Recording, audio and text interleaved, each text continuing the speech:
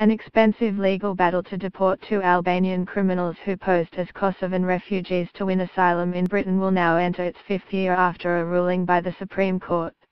Djahusaj and Agrobekajc pretended to be victims of ethnic cleansing when they came to the UK in the 1990s, but were ordered to leave the country when their lies were exposed.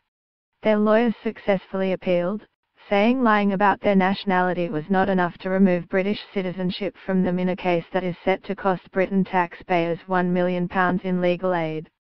2 Albanian men who posed as Kosovan refugees have won the right to remain in the UK.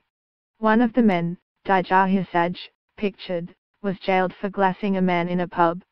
Home Secretary Amber Rudd will need to use different laws to force the pair to leave after judges ruled it was not clear when the use of false identity to obtain citizenship by one person can lead to nullification.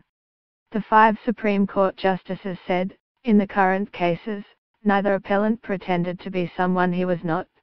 The ruling could allow thousands more to stay. It is thought at least 80,000 refugees from Kosovo fled to the UK in the 90s while escaping war. But thousands of Albanians, including serious criminals, exploited the crisis to claim asylum in this country. One Albanian, Djahusaj, 40, won the right to stay in the UK in 1999 but in 2011 was jailed for 5 years, reports The Sunday. He glassed another drinker in a pub in Hemel Hempstead, Hertfordshire. Agrobekajc was caught lying about his nationality in 2007 when his partner decided to return to Albania. But the 44-year-old reapplied using false details and won UK citizenship. As soon as their lies emerged, the Home Secretary ordered both be deported.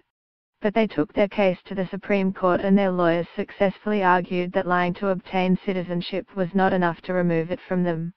The Supreme Court ruling could mean thousands more Albanians could win the right to stay in the UK. In their ruling, judges said that it was not clear when the use of false identity to obtain citizenship by one person can lead to nullification. They added, in the current cases, neither appellant pretended to be someone he was not. The judgment could now be used in similar cases and the Home Office said it will consider its options.